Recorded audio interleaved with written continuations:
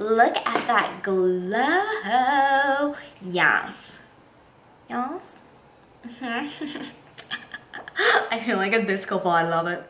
Hi friends, welcome back to my channel. The other day on Instagram, I had posted 3 looks that got so much attention. So I posted on Instagram again and I said, which ones do you want to see first? And a lot of you requested this very simple, everyday, bronzy, glowy look. I don't know what to call it yet. Hopefully I think of a really cool name. I think this is something that is very Kylie Jenner inspired, but it's also a very easy to go to look for every single day. I definitely call this my go-to look. I nail it every time. It's so pretty and it's very structured. I really like the way my brows turned out today, so I'm just having a good day, you know? And the glow is just out of this world. I can't wait for you guys to watch it. It's incredibly simple, so don't get overwhelmed. I try my best to break these tutorials down into kind of everyday words, I guess. Make it very simple for you guys to follow. I'm not a makeup artist. I'm completely self-taught, so I understand what it's like to start out not knowing one dang thing about this makeup world.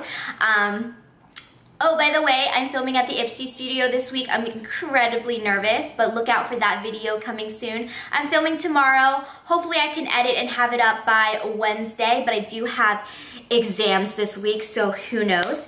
Don't forget to subscribe to my YouTube channel.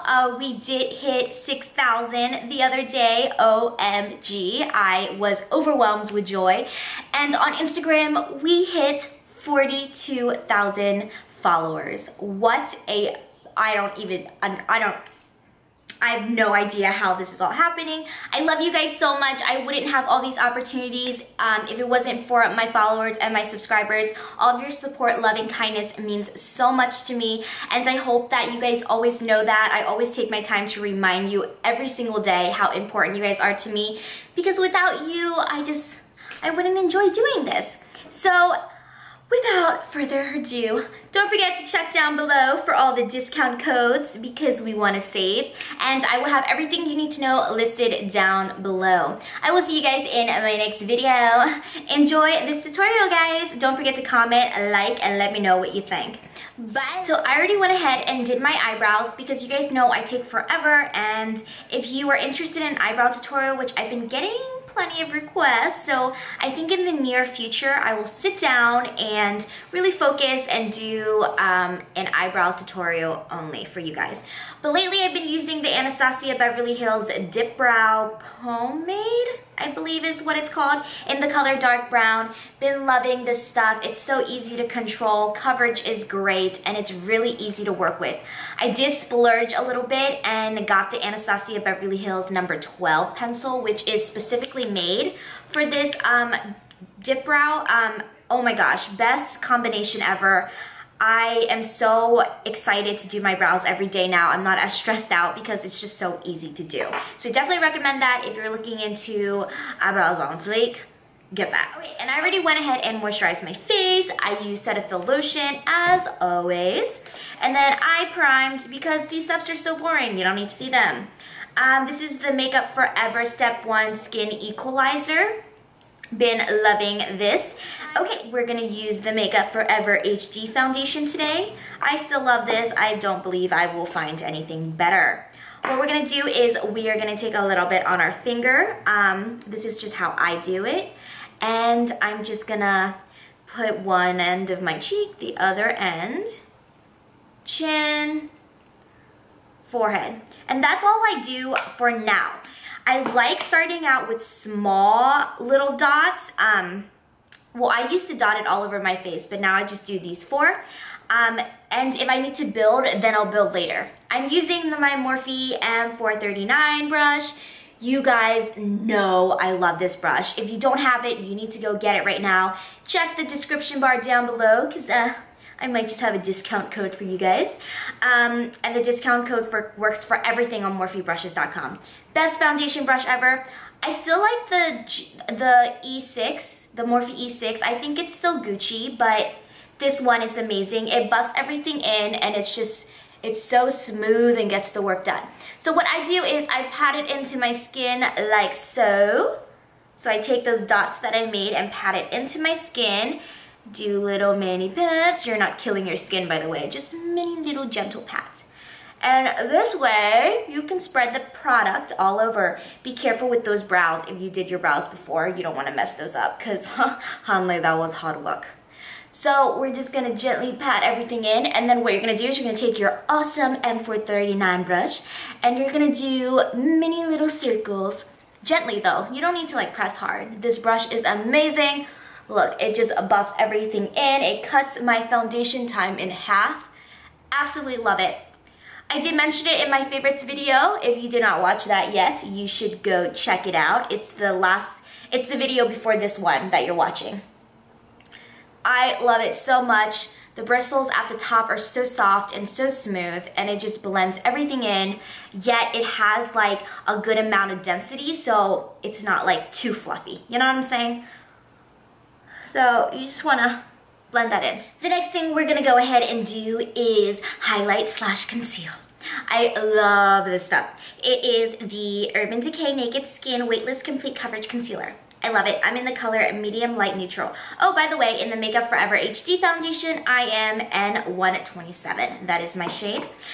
So we're gonna take this Urban Decay Naked Concealer, and we are just gonna do triangles under our eyes and the bridge of our nose. So I'm using this to highlight but conceal at the same time. You guys know how much I love this concealer. If you have not gotten it already, you need to go out and spend money on it. It is the best concealer I've ever owned, hands down. For the concealer, I did go with a shade in between my actual skin tone and then a shade lighter. Does that make sense? So then I can conceal yet highlight at the same time. You're gonna take your beautiful Sephora Beauty Blender and you're just gonna blend it all out. One thing I love about this concealer is that it just melts into your skin within seconds, and it's not cakey. It's literally so lightweight, but it does the job. After my concealer, I've just been going straight in with my Rimmel Stay Matte, and I'm using my Morphe Brushes G8 brush. Love this. I'm just gonna first pat the powder under my eye. You don't wanna swipe first, you just wanna set and pat down. And then you want to slowly move out to the other areas. So, pat, and then move out. I love this powder. I've been recommending it since I started my YouTube or Instagram, and so many of my followers have gone out and gotten the Rimmel Stay Matte Powder, and they have told me that it has changed their lives. So, you know, if you don't want to jump on the boat, you should just jump on the boat or the bandwagon, the wagon, yeah, the baggin, yeah, there we go, jump on the baggin. And then we're gonna set up here. And then what I'm gonna do is I'm gonna take my Morphe E20 brush. I love this brush. You can actually use this brush to blend in your concealer, awesome for that. Or what I do is I take some of that Rimmel again and I use this to set my eye. I've been doing this for a few weeks now, and I noticed that my eye shadows do not crease anymore. I know that there are eyeshadow primers you can go out and spend money on. Okay, if that works for you, you go, homie. But what I do is, since I already have that foundation and concealer on the lid, I'm just gonna take my Rimmel and set all of that, and that's just gonna give us a smooth and clean surface, and it also locks in that eyeshadow throughout the day. And I also take that and work it under the eyes as well. I love this brush for it. Absolutely amazing brush. Definitely recommend this. I recommend the whole entire Elite collection. Get it while it's here. I don't know if it's permanent yet. I still have to kind of find out from Morphe brushes, but I really hope the Elite collection is permanent forever. The next thing I'm gonna do is I'm gonna bronze my face a little bit. First thing I'm gonna do is I'm gonna go in with this Makeup Forever Pro Bronze Fusion, and this is the color 251, is that what it's called? I'm not really sure. It's more of a kind of like a glow rather than severe contouring. So I like to go in with this first just to bronze up the sides of my face first, and then I go in with other products to intense that bronzer. I use the Morphe E4, another Elite Collection brush. I love the E4. You can use this for contouring or blush. I love it for contour. So another product that I've been loving that I used in a previous video is the Rimmel Natural Bronzer in the color 021 Sunlight. I love this. These are really good dupes. This one is a little bit more settled, and this one you can actually build up and see color. So if you're not willing to spend $36 or $38 on the Makeup Forever Pro Fusion Bronzer, get this Rimmel Natural Bronzer. It's $4. Take the same E4 brush, dab in a little bit, and I'm just gonna really focus where I focused earlier. In the picture, I did use Gerard Cosmetics Marilyn Star Powder. Been loving Marilyn. Marilyn's a really, really pretty color, guys. It's this color right here. It's a very pretty champagne-ish, goldish color. I love this on my skin tone. So if you guys have a skin tone, oh, look at all these little babies trying to get in my camera. On my camera. My tutorial.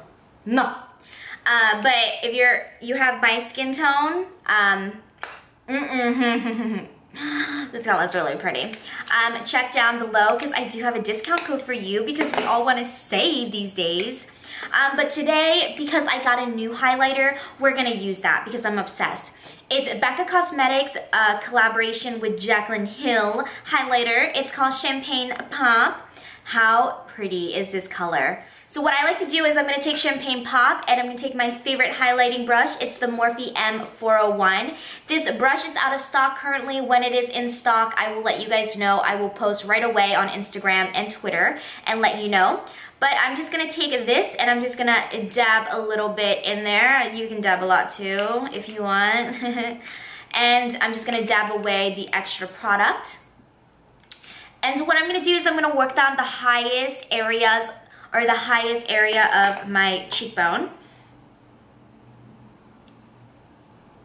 Yes! Oh my god. I need CPR. It's so pretty. Ugh. Yes. Yes! You give it to me, Champagne Pop. Damn. Dude, oh my god. Let me do the other side so we can have the same experience and satisfaction. Yeah? Yeah, it's given to me, alright. Yeah, look at it. Look at it, give to me. Yeah. Guys, this highlighter just wants it today.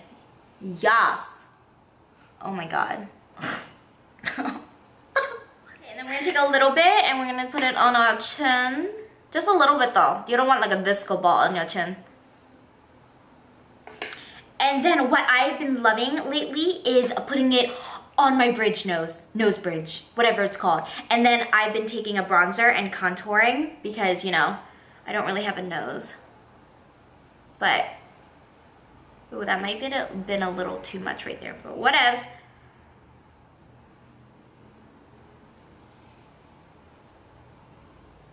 Oh, it looks beautiful in pictures. And my Cupid's bow is always a must. I kid you not. I am such a sucker when it comes to my Cupid's bow. This is the reason why my lip products always look good and my lips look pouty. It's because I highlight that Cupid's bow like it's my business. Yes, girl. I told you I like that Cupid's bow. I also take Champagne Pop and I take my Morphe M511 brush. It's this kind of dome-like eyeshadow brush. I love it because it has this nice tip for really precise in the corner shadows. And I'm just going to take this, dab a little bit of Champagne Pop and work this in my inner corners, and it's just going to brighten up that eye a little bit more. See? It just, ooh, yes, girl. Make my eye bigger. Our eyes are really simple today. Don't get intimidated. It is extremely simple. So what we're gonna do is I'm gonna take my Sigma E40 brush. I love this brush for my transition colors. It just really buffs everything in and makes it diffuse into a really smooth color. So I'm gonna take this color called Always Sunny by MAC, one of my favorite transition colors of all times. I literally will wear this color all over my lid and call it a day. I love this color. So with my Sigma E40 brush, yeah, E40 brush, I'm gonna take a little bit of this product and I'm just gonna work it as a transition color. So we're just gonna really focus on the crease area and just work up a little bit. Nothing intense, it's just gonna be a soft color for all the other colors to blend into nicely. The next thing we're gonna do with our eyes is we're gonna take my favorite Morphe Brushes palette. If you guys don't know what palette to get, I definitely recommend the 35N palette. This is what it looks like. It has a variety of colors. I love all these colors. These colors are so easy for every single day use, yet you can go a little bit deeper for those, you know, nights out. So for today, I'm gonna use this color right here where my finger is pointing at. And I'm gonna take the same Sigma E40 brush, dab a little bit of that in. And I'm just gonna work that on the outer corner of the eye. I'm not gonna pull it in anymore, just the outer corner of that eye. And that's just gonna give the outer V a little bit of definition. And then we're gonna take the Morphe M441 brush. Love this brush. It also has that little dome at the top, so all your color can go on it as well. And I'm gonna go in with that palette, the 35M palette again, and take the deepest brown color that I see right here in the corner. I'm gonna take a little bit of that, and I'm just gonna dab this. I'm dabbing, remember, I'm just gonna dab this in the outer V, and that's just gonna intensify the outer V a little bit more. I have a new blending brush that I really like and I want to share with you guys. So it's the Morphe MB23 brush. Been loving this brush for blending. It is absolutely perfect. What I'm going to do is I'm going to take that blending brush. I'm just going to blend the colors together, but mostly focus and blend out the edges because we don't want any harsh lines. What I'm going to do next is I'm going to take my Morphe M333 brush. I really like this brush for highlighting and really getting in that corner under the arc of my brows to highlight. I'm gonna go in with this, ooh, look at you trying to like do gymnastics. I'm gonna take this color right here. It's the middle of the lighter aisle. I'm gonna take it right here, and this is gonna be my underbrow highlighting color. And that's just gonna really clean things up. So I'm just gonna dab first under the arc of my brow, because that's where most of the product is gonna go. And then I'm gonna dab it to the sides of my brow and work it in a little bit right here.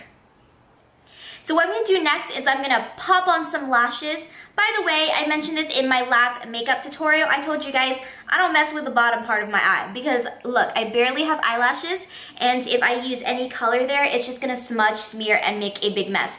But if you have beautiful eyes, don't abandon that bottom part of your lash. Pop a little of mascara on the bottom of your lashes, and then take one of the browns that we used earlier and just take a smudging brush and really smudge that in, and you're gonna have this beautiful goddess, bronzy goddess eyeball look. It's gonna be so pretty. So I'm gonna go in with my current favorite lashes. I'm so obsessed, and they've been out of stock, and they just went back in stock. So go ahead and go and get these.